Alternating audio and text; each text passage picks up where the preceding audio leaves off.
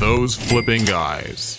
Some of my favorite houses that we bought are from people that have lived in the houses for like, 40 years, and they're just moving on to that next segment of their life. Yeah, a lot of times the house is paid off, it's in beautiful condition, but it's, from the 1970s, and they can't get top dollar for it, and they want to put it in good hands and somebody that's going to really treat it properly, and they sell to us. Sign up today by joining our monthly webinar.